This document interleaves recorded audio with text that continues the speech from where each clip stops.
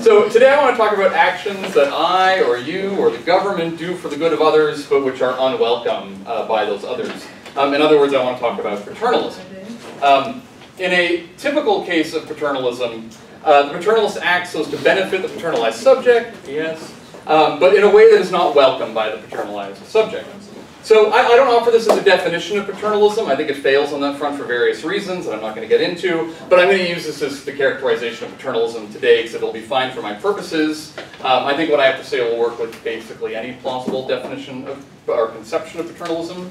But this is what we're going to work with. So in a typical case of paternalism, the paternalist and the paternalized subject disagree. So I was walking up here today, I was walking with Russ, and I said I'm going to use a PowerPoint. I don't usually use PowerPoint. We had a discussion about whether it was worth having PowerPoint. Suppose he had said, you know, I think it's a big mistake having a PowerPoint presentation. It's bad for you, let alone the people in the audience. And he'd taken my, USB stick and thrown it on the ground and crushed it under his heel. We're disagreeing. This is an example of paternalism, and it embodies two kinds of disagreement. So one kind of disagreement is a decision about what should be done, what decision should be made, should there be a PowerPoint presentation or not. I'm going to call this a what disagreement. They're manifest in typical instances of paternalism. Another kind of disagreement is about who should be making the decision in the first place. So suppose he convinced me, or said, PowerPoint, not the way to go, and I'm thinking, yeah, PowerPoint, not the way to go. But in the meantime, he's grabbed the stick and thrown it on the ground and crushed it. I might respond and say, well, look, I have a problem with the fact that it was you that made the decision. So we're having a who disagreement, a disagreement about who should be making a particular decision. One question worth thinking about is whether one or both of these kinds of disagreement, are always present in cases of paternalism. I don't think they are. I think there can actually be entirely disagreement-free paternalism. But whenever paternalism does involve disagreement, I think there's actually always another kind of disagreement present, and it's a disagreement about the appropriateness of the paternalist's motive. That is a disagreement over why the paternalist is acting as she does. So I'll call this a why disagreement. And I actually think that this kind of disagreement is more important for understanding the nature of paternalism than either disagreements about who should be doing something or what should be done.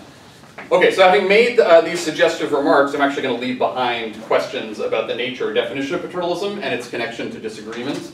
What I want to focus on are what disagreements, or I want to focus on instances of paternalism where there is a disagreement about what should be done. And I've got two questions. So, are there different kinds of what disagreements embedded in many instances of paternalism?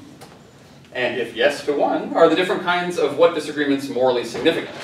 Now, the standard view of paternalism answers these questions with a yes and a yes. They distinguish between weak and strong paternalism, and the claim is that weak paternalism is, all else equal, less morally problematic than strong paternalism.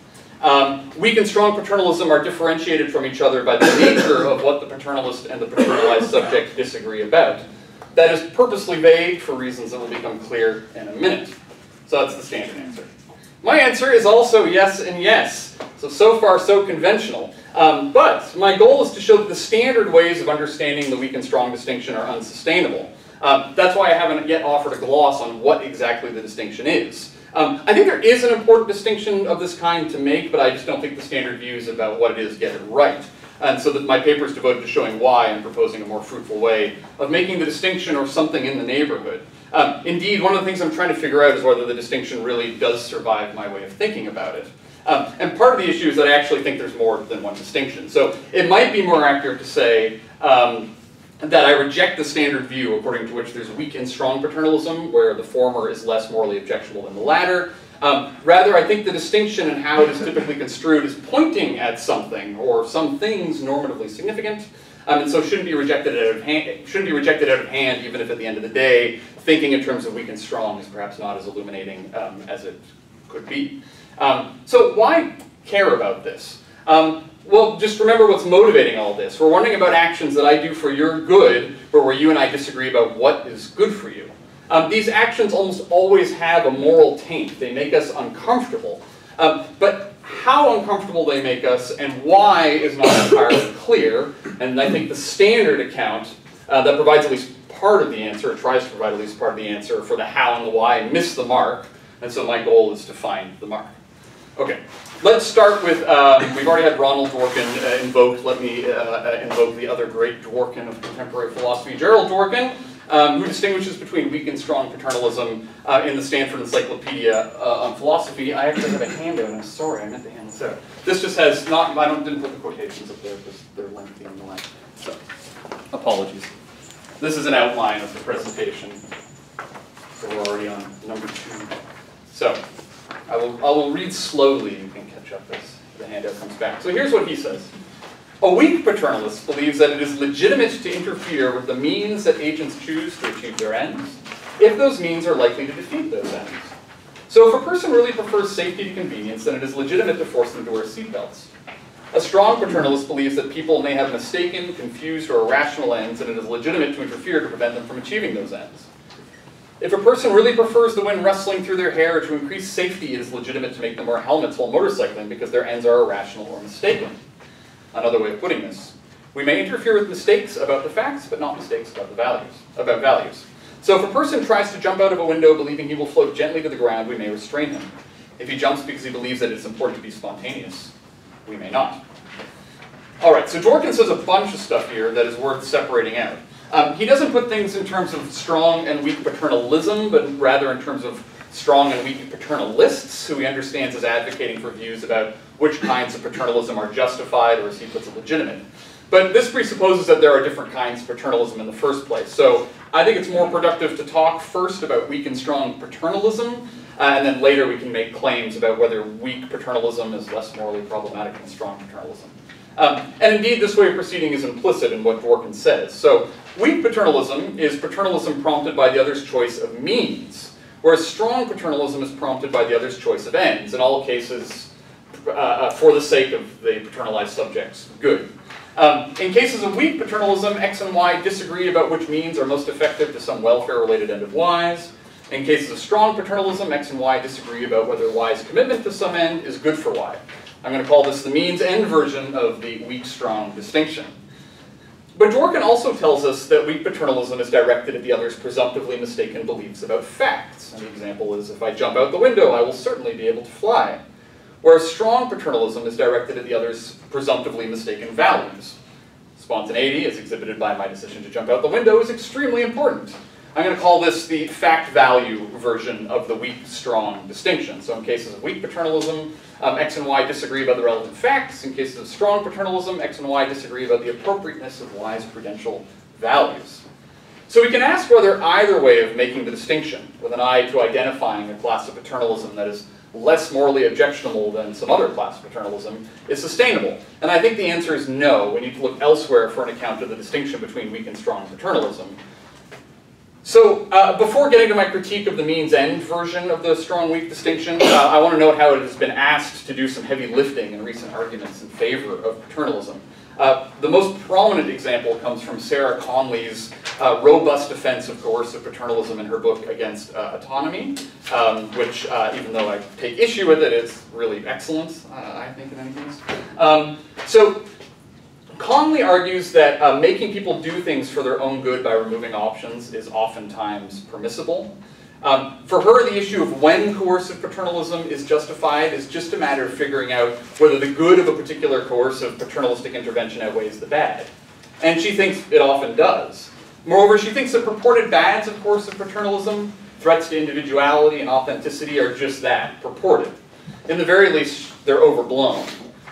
She isn't remotely moved by the idea that people, quote, simply have the right to determine what happens to them, so long as that does no harm to others. So, I'm not interested in that at all. There's a lot to take issue with in Conley's account, but what I want to focus on is a super important qualification she makes. Let's see. Oh yeah, right. So on the face of it, she's advocating for a highly illiberal position, but I actually think appearances are deceiving. And that's because she insists in a number of places that the kind of paternalism that she favors is not, as she puts it, about ultimate ends, but only about means. So here's a couple places where she says this. I'm arguing for intervention in cases where people's choices of instrumental means are confused in a way that means they will not achieve their ultimate ends. And elsewhere, she says, there is a clear difference between a paternalism about ends and a paternalism about means. The claim, presumably, is not just that there's a difference in kinds of paternalism, but that this matters morally. The aim of paternalistic intervention for Conley is helping people achieve their own ends, whatever they might be. All right, so I think there are three problems. We're now in section 3 of the handout.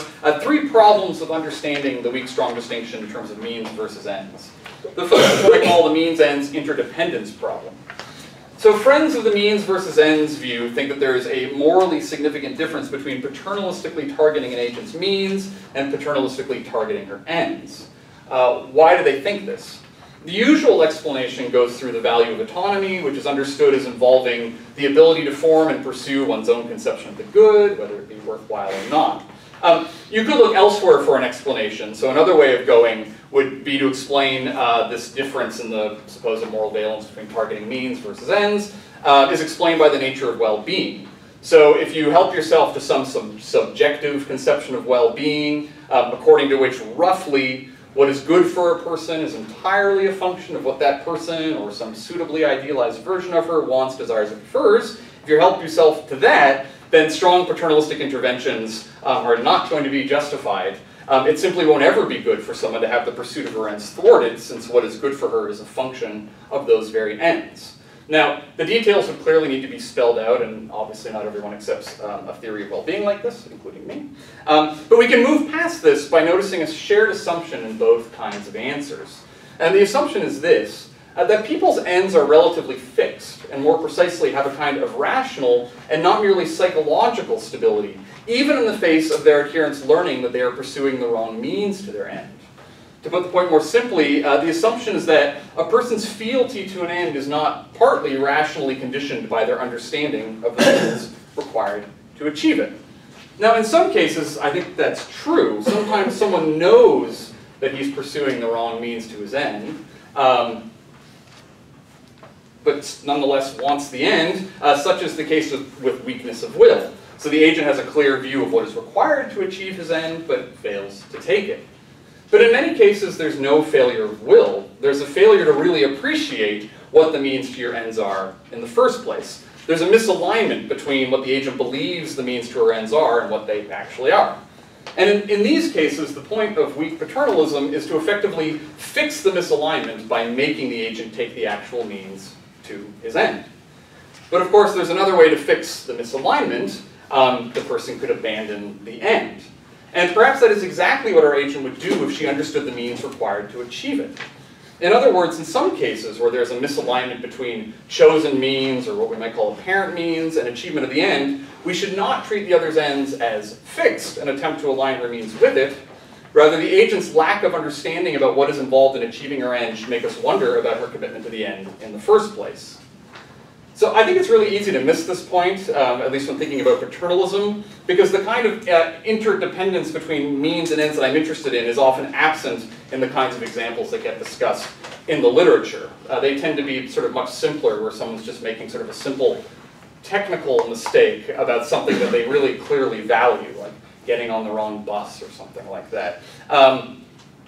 So I want to give a really full-blooded example, one from real life that I think beautifully makes the point. I'm just going to warn you, it also very, very, very painfully makes the point. So it's a very, very sad story about a child dying. But it struck me not just for philosophical reasons, but also for philosophical reasons. So I'm going to share a little bit of it with you today, and I'll just warn you in advance. It's difficult to listen to. So years ago, the author Alexander Hamon wrote a really soul-shattering nonfiction story called The Aquarium, about his young daughter's short life with a terminal brain tumor. It was in the New Yorker. I don't know if anyone read it. I highly recommend it, although you'll need some time afterwards to just sit there and do nothing. She died a little past 1 year of age, 108 days after her diagnosis. So it's hard to read, but I want to share with you the description of how their daughter died. So this is from the story. I'm just going to read it. So the phone rang in the middle of the night. Terry put Dr. Fangarusso on the line, and he told me that Isabel was having, quote, a really hard time maintaining her blood pressure. I needed to come to the hospital as soon as possible.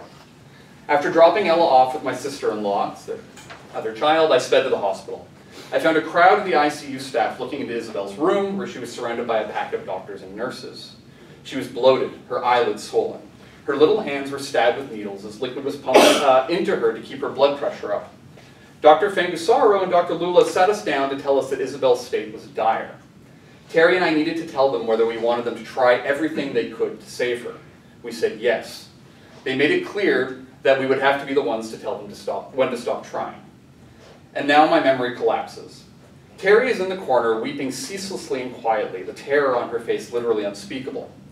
The gray-haired attending doctor, whose name has vanished from my mind, though his face stares at me daily, is issuing orders as residents take turns compressing Isabel's chest because her heart has stopped beating. They bring her back as I wail, "My baby, my baby, my baby." Then there's another decision that Terry and I have to make. Isabel's kidneys have stopped functioning. She needs dialysis, and an immediate surgical intervention is necessary to connect her to the dialysis machine. There's a good chance that she will not survive the surgery. We say yes to it. Her heart stops beating again. The residents are compressing her chest. In the hallway outside, people unknown to me are rooting for Isabel, some of them in tears. "My baby, my baby, my baby," I keep howling. I hug Terry. Isabel's heart starts beating again. The gray-haired doctor turns to me and says 12 minutes, and I cannot comprehend what he is saying. But then I realize. What he is saying is that Isabel was clinically dead for 12 minutes. Then her heart stops beating again. A young resident is half-heartedly compressing her chest, waiting for us to tell her to stop. We tell her to stop. She stops. I won't. Terry and Alexander wanted the doctors to do everything. I'm loath to translate this heartbreaking story into the language of ends and means, but here I go. They had as their end something like, do whatever it takes to increase our daughter's chance of survival.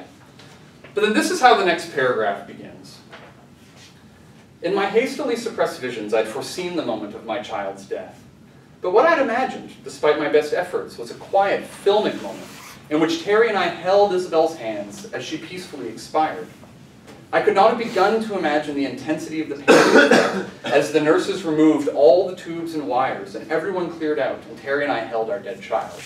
Our beautiful, ever-smiling daughter, her body bloated with liquid and battered by compressions, kissing her cheeks and toes. Though I recall that moment with absolute crushing clarity, it is still unimaginable to me. So I don't pretend to speak for Alexander and Terry, and I suspect that many parents would do nothing differently even with full knowledge of the likely end. My understanding is that it really was the likely end. One thing that's striking about reading the story in the New Yorker is that that doesn't come up at all. So if you do any bioethics work, or if you've read Atul Gawande, the story has this sort of subcurrent, I don't know if it's intentionally there, of the failure of the medical team to sit them down and say, if you want to do everything, this is what everything's going to look like. At least as far as I can tell from the story, in any case. But here we have a crushing account of how a person's commitment to an end can be misaligned with his conception of the means to that end in a way that might throw doubt on that person's commitment to the end in the first place. Certainly prior to reading the story, I would have told doctors to do everything had one of my children been in this situation. But now, knowing better what everything actually looks like, I'm not so sure. The point is that our fealty to ends is conditioned by our understanding of what it will take to achieve them. If our understanding of the latter changes, so too might our fealty to the end, and oftentimes rationally so. Whether it changes or not, and whether that change or stasis is rational is going to depend on just how important it is to us to achieve the end, as well as how radical the change is in our understanding of the means required to achieve it. So we can't always take people's ends as read and then focus on the question of how best to achieve them as though that were a distinct issue. So the upshot is that there's not the sharp moral distinction between paternalistically targeting ends and paternalistically targeting means that advocates of the means versus ends version of the weak, strong distinction would have us believe that there is. It might well be that in making someone do something they don't want to do for the sake of some end of theirs, we are not in fact helping them realize what they most want. What they most want may well change when they realize what would need to happen to realize their end. Okay, so that's the first problem, and it challenges the idea that a person's actual ends always have a kind of moral weight that their means do not. This objection sort of grants to the means versus ends view that we can fairly easily distinguish a person's means from her ends. The next two problems challenge that assumption. So here's problem 2. What do we talk about when we talk about X being a means to Y? Well, I think we're talking about one of two kinds of relationships. The first is merely causal. So X is a means to Y if X causes Y. The second is one of specification. X is a means to Y if it is a specification of Y.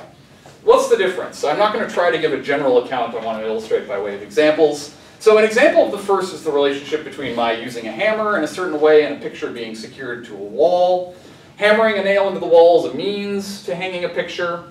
An example of the second would be the relationship between running and getting exercise. Running is a means to, or maybe more naturally in English, a means of getting exercise.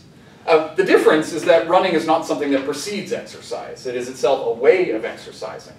And the same is not true of banging a nail into the wall. It is not a way of a picture being secured to a wall. That comes next.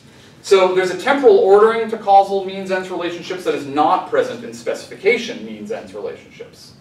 Okay, why does any of this cause a problem for the means-ends version of the weak-strong distinction? Well, it's pretty simple. It's just that it's not clear, either metaphysically or morally, how to understand paternalism directed at a person's specification means. So far as I know, no one who makes the distinction this way talks about that or acknowledges that we might mean one of two different things by talking about means in relations to ends. So let me give you an example. This is a self-respect example. Suppose you and I agree that self-respect is important. We both think you shouldn't do things that are inconsistent with maintaining your self-respect. Now consider some act. For example, playing in a dad band. What's a dad band? It's got negative connotations. It's a band made up exclusively of fathers. They tend to be about middle age, who are trying to recapture the glory of their youth by playing rock music. If you think I've insulted you, I've also insulted myself. So it's, okay, so I think that doing it is inconsistent with self-respect. You disagree. Now we might disagree because we don't agree on the non-respect facts of the case, what the act will lead to, what it involves, and so on and so forth. We accept the same sort of conditionals. Conditionals like, if playing in a dad band involves wildly cavorting on stage in tight pants, then it is inconsistent with self-respect. But then we disagree about whether the antecedent of the conditional obtains. But we might still disagree even if we agree on all the non-respect facts, and that's because we just might have different conceptions of what counts as self-respect in the first place. I think that playing in a dad band counts as a way of disrespecting oneself. You don't. We both value self-respect, but our specification of self-respect is different. So I interfere with your efforts to put together a dad band. Now, is that weak paternalism? If so, does that give it the same moral status as other more standard instances of weak paternalism, where I'm interfering with your causal means? Well, that doesn't seem right. What's at stake here is your very understanding of what self-respect involves, and not simply how to get something that we both see in common. So maybe this is a form of strong paternalism. Well, that's fine, but if it is, we're going to need a subtler way of thinking about the weak-strong distinction, since thinking of it simply in terms of means versus ends won't do the trick. There's no doubt that in some standard sense of means, what I'm interfering with in the self-respect case is your perceived means of achieving or maintaining self-respect. So, the upshot is that the means-end version fails to distinguish between causal and specification means-ends relationships, and so results in no clear answer to cases like self-respect. So problem number 2. On to problem number 3. The instability problem. Okay, to get at this problem, consider the disagreement embodied in the fabulous song by the Cowboy Junkies, Misguided Angel. This is my CanCon for the talk.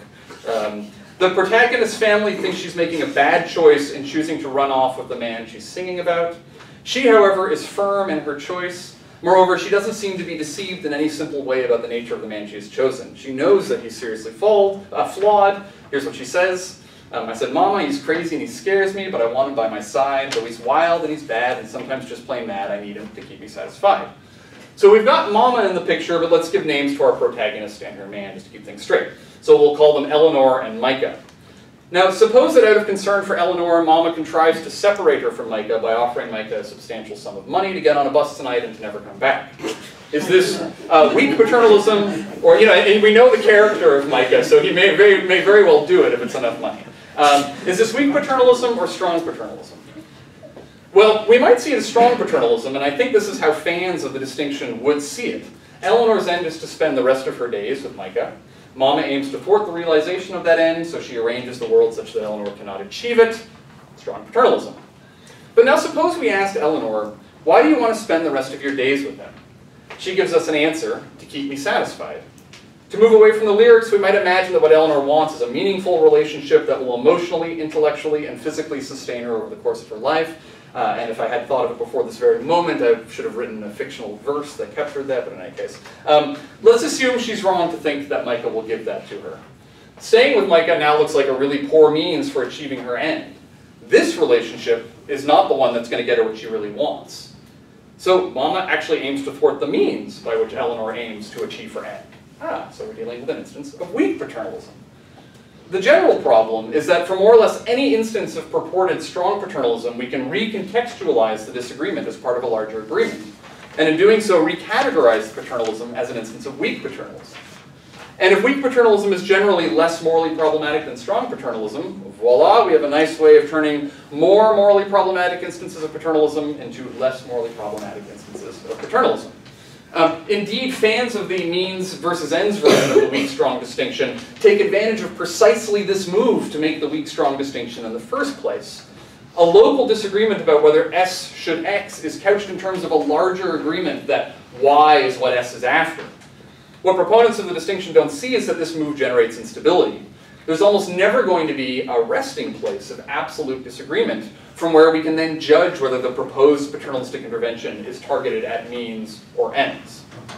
Okay, so much for the means versus ends version of the distinction. How about Dworkin's other suggestion? Weak paternalism stems from disagreements about facts, whereas strong paternalism stems from disagreement about values.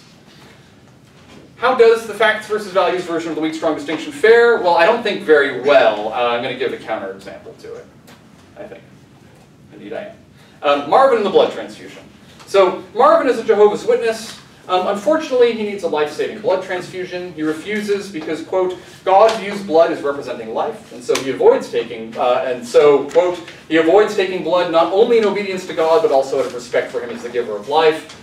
This is from a Jehovah's Witness FAQ that you can find on the internet. To defy God's commands in this respect is to risk one's eternal salvation. So here's our question. Oh, there's the case, excuse me. So suppose we give Marvin the transfusion for his own good. Is our paternalism weak or strong? Well, according to the fact-value version of the distinction, it's weak paternalism.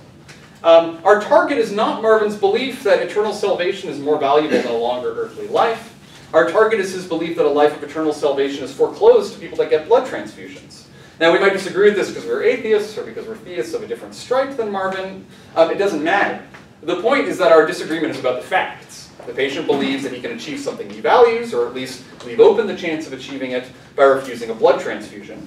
This leads him to instrumentally disvalue blood transfusions. We think he's wrong about the relationship between blood transfusions and eternal salvation, and that makes our paternalism weak. Does this show there's a problem for understanding the weak-strong distinction in terms of facts versus values? Well, if it does, it's not because the weak paternalist is going to have to say that we'd be justified in acting paternalistically here. So the weak paternalist doesn't claim that all instances of weak paternalism are justified. The claim is just that they're less morally problematic than strong paternalism. And that's perfectly consistent with the idea that some cases of weak paternalism are unjustified. And so you might point to other features of the case for why we shouldn't be paternalistic here. Maybe we have serious worries about whether the paternalistic intervention would actually be successful. I mean, maybe we would cause so much psychic distress to Marvin, who now thinks that eternal salvation is foreclosed to him, that we're in fact making him worse off. Maybe. Or perhaps we have policy worries in mind. Things won't go well from a public health standpoint if competent adults can't trust that their religious convictions will be respected when they go to the hospital, even if in this particular case we're going to make Marvin better off by acting paternalistically. But canvassing these explanations for why it's impermissible to act paternalistically with respect to Marvin points us to what I think is the real problem for understanding the weak-strong distinction in terms of facts versus values. The distinction just doesn't seem to be doing any normative work in this case, or indeed in any case where the paternalism is a response to a deeply held but false belief about facts as opposed to values. Is that a problem? Well, I think it's definitely a retreat for fans of the distinction, who invoke it initially to cover precisely a case like Marvin's. Indeed, we might wonder whether the distinction has any normative relevance at all if it's going to put cases like Marvin's on the weak side. Okay, so this is my only fancy PowerPoint trick. That doesn't work. Amazing, right? That doesn't work. Can we save the distinction? Well, one answer is no, and who cares, but I think that's too hasty.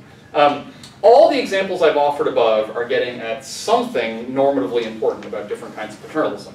So I think there is gold to be mined here. If not gold, maybe a less precious metal, but something valuable nonetheless. I just think that previous efforts haven't actually found the seam, and as I indicated at the beginning of the talk, I actually think there are two seams. There's two relevant things to say here. So to get at them, let's contrast Marvin's case with another. So suppose someone doesn't want to wear his seatbelt because he believes that driving with a seatbelt makes him less safe. We know that he's wrong about this, and we somehow paternalistically interfere to make him wear a seatbelt. This is a paradigmatic case of weak paternalism. The question is how to account for its weakness, or the feature that usually makes it identified with weakness, but which I'm going to identify with something else, while putting cases like Marvin's on the other side. Can we find a principal difference between the two? As I just mentioned, I actually think there are two differences. So the first has to do with the place of the contested belief in the paternalization of self-conception. The second has to do with the nature of the contested belief. So let me say something about what I mean. So the first difference is the place of the mistaken factual belief in the agent's self-understanding, and how he chooses to live in the world on the basis of that understanding. So Marvin's sense of self, of who he is, of what matters, is intimately bound up with a set of beliefs about how the world works, including the belief that there is a God that forbids blood transfusions. To challenge this belief is to take on a central part of Marvin's identity. Now that doesn't mean that we shouldn't challenge it. The idea is just that the disputed belief is intimately related to Marvin's sense of self. The same is not likely true of someone who believes that seatbelts don't save lives or make you less safe. This belief likely plays no important part in their self-understanding, although we could definitely construct an example where it does. So one question we can ask about the targeted belief of our paternalistic intervention is this. To what extent is the targeted belief bound up with the paternalized subject's self-understanding? Self-understanding here encompasses more than a person's belief about herself. Rather, it encompasses a person's beliefs about her place in the world, given her way of understanding that world. So the belief that there is an afterlife is plausibly a central part of a person's self-understanding, in as much as that belief plays a central part in a person's conception of how to navigate the world as the person he is. Far less likely that the belief that seatbelts don't keep you safe is central to a person's self-conception in this way. So my idea is that the more bound up the targeted belief is with a person's self-understanding, in the sense just articulated, the greater the presumption against the permissibility of paternalistic intervention. Okay, so that's consideration one. There's another one. Consider the following case. Joan, the anti-vaxxer. Joan believes that vaccinations don't work. Moreover, she thinks they are linked to various illnesses as a result of the mercury they contain, and that the massive scientific support for vaccinations is part of a large conspiracy foisted on an unwitting population by the pharmaceutical industry. These beliefs about vaccinations in the pharmaceutical industry are of a piece with Joan's other conspiracy-minded beliefs. So as in Marvin's case, we have someone making a decision on the basis of false beliefs. Also like Marvin's case, the false belief here is plausibly an important part of Joan's self-understanding. Anyone who has had the misfortune of engaging with a conspiracy-minded individual, as I have, knows that their self-understanding is, in my sense, really bound up with their wacky conception of how the world works. To really internalize that vaccines, for example, are safe and effective would seriously alter Joan's sense of self, of how she relates to and should relate to the world around her. But there's an important difference between the cases, between Marvin and Joan's case. I put it like this. Joan's belief is demonstrably false, whereas Marvin's is not. What it means to say that a belief is demonstrably false is not something I'm going to get into. I'll just say that not only the degree to which, but also the way in which a belief can be demonstrably false can vary. Some beliefs are empirically demonstrably false, others will be a priori demonstrably false, some will be in principle demonstrably false, but not actually demonstrably false. Maybe there are some that are not even in principle demonstrably false. I'll just add here as a qualification, my epistemologist close friend thinks that the language of demonstrably false is misleading here, that very little is demonstrably false. So if you prefer hearing this in terms of sort of reasonable response to available evidence, that's what I have in mind. Okay, so with those vague remarks on what it means for something to be demonstrably false, I'm going to rely on you sharing the thought that we can show that Joan's belief is false in a way and to a degree that we cannot show that Marvin's belief is false. Of course, this doesn't mean that we'll be able to convince Joan that her belief is false. Indeed, there's evidence that trying to show someone like Joan that her belief is false will only make her more committed to it. The point is just that there's an overwhelming preponderance of non-controversial evidence that her belief is false. So, another question we can ask about the targeted belief of our paternalistic intervention is this. To what extent is the targeted belief demonstrably false? And my idea is that the less demonstrably false the targeted belief, the greater the presumption against the permissibility of paternalistic intervention. Okay. So there are two dimensions then across which we should assess the targeted beliefs of someone toward whom we want to act paternalistically. We should consider the belief's centrality to identity and its degree of demonstrability. The more central a belief is to a person's identity and the less demonstrably false it is, the greater the presumption against paternalistically interfering with the agent who is going awry on the basis of that belief. So we can capture the idea that there's a strong presumption against paternalistically interfering with Marvin, if you have that intuition as I do. His religious convictions are central to his identity and not demonstrably false. Likewise, we can capture the idea that the presumption against paternalistically requiring someone who doesn't believe that seatbelts make one safer, making that person wear a seatbelt, is considerably weaker. The belief is both demonstrably false and not central to a person's identity. And then there are going to be the mixed cases like Joan's, and I'll just say it's somewhere in between. They're complicated cases, but the presumption is less strong than in the Marvin case and stronger than in the seatbelt case. Okay. At this point, you might be wondering any number of things. Here's one thing you might be wondering. Is my way of putting things susceptible to the same or closely allied problems that I identified for the means-ends version of the weak-strong distinction? And remember, there were 3 problems. I just want to focus on the last, on the instability problem. That was the, well, I'll tell you what it is right now. I'm happy to talk about the other 2, but for now, I'll go with the last one. So, that problem, recall, is that the nested nature of our ends allows standard cases of strong paternalism to be recast as instances of weak paternalism by recasting a disagreement about an end as a disagreement about the means to some further shared end. And so you might say, look, isn't something similar true with respect to the commitments that are important to a person's self-conception? So consider again our misguided angel case. Eleanor's commitment to Micah is surely an important part of her self-conception. However, her interest in having a satisfying family life is also surely a part of her self-conception, and she mistakenly sees Micah as the way to get to that. But we know she's wrong about that. So we tell ourselves, when we prevent Eleanor from marrying Micah, we're actually helping her live in accordance with a deep commitment, and not simply, as it initially appeared, getting in the way of another one. And so, once again, what looked like an instance of the morally problematic kind of paternalism now looks like it's not so bad. We just recast the disagreement.